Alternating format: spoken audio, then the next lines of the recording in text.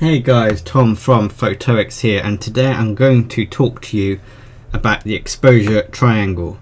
Now this is crucial in photography. This is what gives you your photographs, but it can be a little bit confusing about what we mean. And I'm going to try my best to show you the exposure triangle. As you can see, I've got a few things set up, and I'm going to go through a couple of things and show you how changing one of the exposure triangle's components alters the other one. Now you may remember from school, if you were ever taught the fire triangle, you need oxygen, fuel and heat to create a fire. Take any one of those away and the fire goes out. And it's very similar theory to photography. You need shutter speed, aperture and ISO in order to create a photograph with the correct exposure.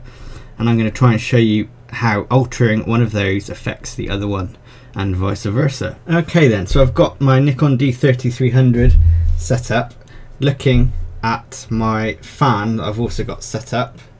If I just go into live view and show you the view that I've got set up there, and you may have seen my shutter speed video where I showed how changing the shutter speed and spinning this fan freezes this fan or makes it look blurry. So I'm going to briefly go through that again, but I'm also going to show you how changing the aperture affects this photograph that we're going to take. Now first of all, let's go down to the very basics. When I talk about aperture, I'm talking about the hole in the lens. This is what lets the light through, and you can see on this lens there's a very tiny hole in the back. If I just try and adjust this for you, you can see that hole actually changes size, and the bigger that hole is, like this, that lets loads of light in, and that ultimately gives you a faster shutter speed. Now you may have also seen my aperture video where I had a row of batteries all lined up and I took photographs at different apertures to show how the depth of field changes with different apertures. So we're going to briefly touch on that again as well. But this video is basically showing how changing this will affect how that turns out in your photograph, and we're also going to talk about ISO as well, which is a little bit harder to visually show you, but I'll try my best to tell you about it. So let's get into this then. If I come out of live view, I'll show you the settings that I've got on this camera at the moment. So I'm focused in on the fan.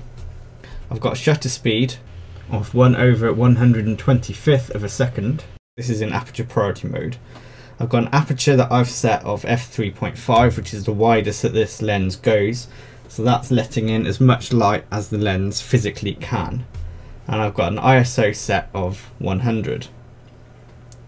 So if I spin my fan and then take a photograph, you'll see on the photograph the blades of the fan are kind of vaguely blurred. They're not really still, and that's because the shutter speed that we had of 1/125th of a second isn't a particularly fast shutter speed. It doesn't freeze action all that well.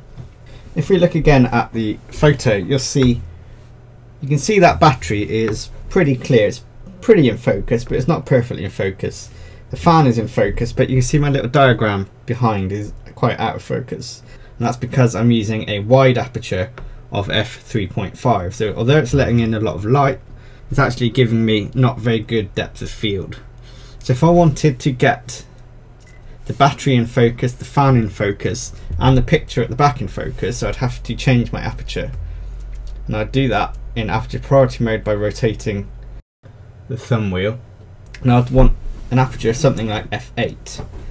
Now you'd see as I was changing the aperture that the shutter speed was also changing to compensate, and now we've got a shutter speed of 1/25th of a second.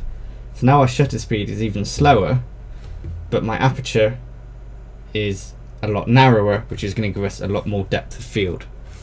So again, if I just focus, spin my fan and take a picture, you now see on the picture the fan is pretty much blurry all the way through.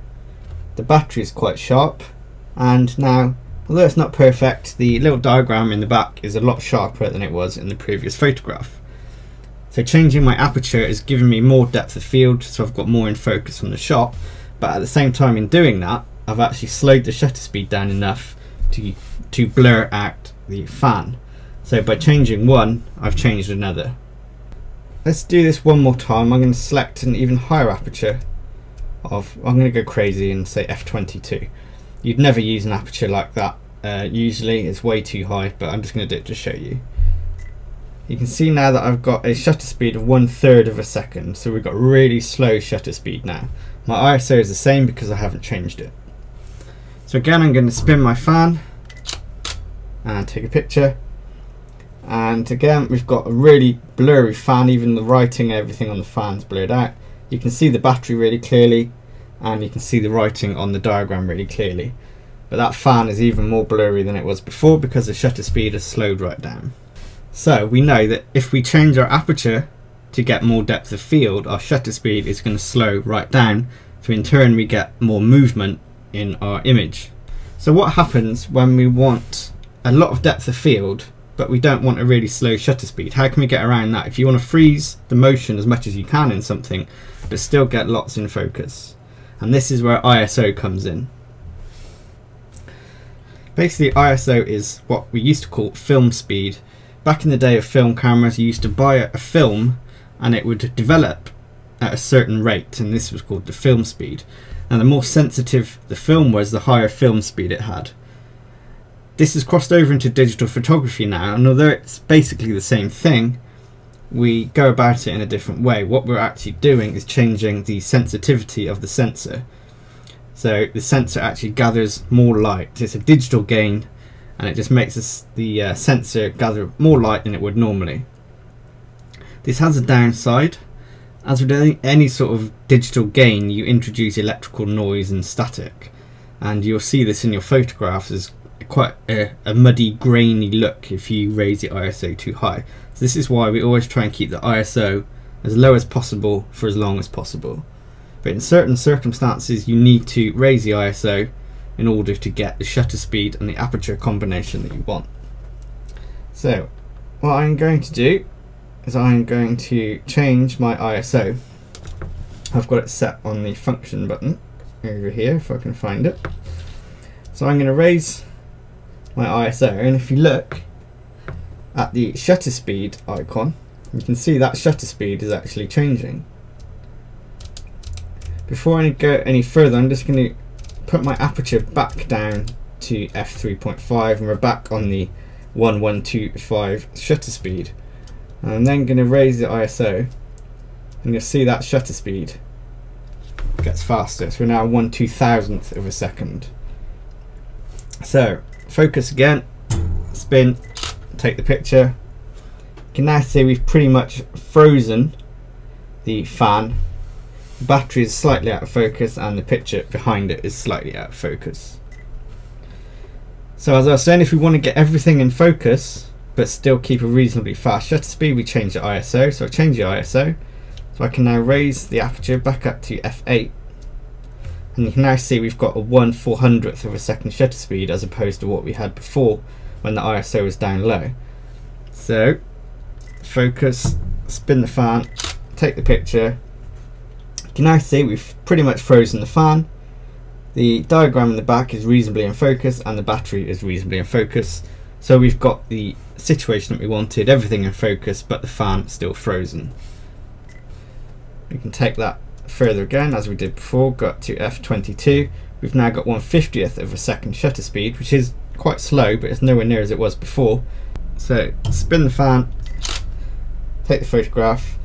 You can see we've still got quite a blurry fan because we are still on quite a slow shutter speed, but it's nowhere near as bad as it was before. You can still read the writing in the middle of the fan. You can see the battery quite clearly, and you can see the diagram in the background. So I've got everything in focus and I've got a reasonably fast shutter speed by changing the ISO. So just to quickly recap, if we want everything in focus or as much as possible in focus, but we also want to freeze motion, we need to raise the ISO. If we want a really fast shutter speed to freeze motion, but we're not worried about everything being in focus, we can select a wide aperture of say f3.5, and that will give us a reasonably fast shutter speed of 1/125 of a second. So by changing one, we have to change another one in order to get the picture that we want. You can change either the aperture to let in more light or less light. You can either change the shutter speed to freeze and introduce motion, or you can change the ISO to give you the shutter speed and aperture combination that you want. I hope that was helpful, guys. I know it's a very complicated subject to get your head around to start with. I've tried to explain it as best I can. I know this setup isn't brilliant, but if you have any questions whatsoever, don't hesitate to leave them in the comments box below, and I always try and get back to everyone who asks me a question, and I hope to help you out. So if that was helpful, guys, please like, please subscribe, and I'll see you all on the next video. Cheers, guys.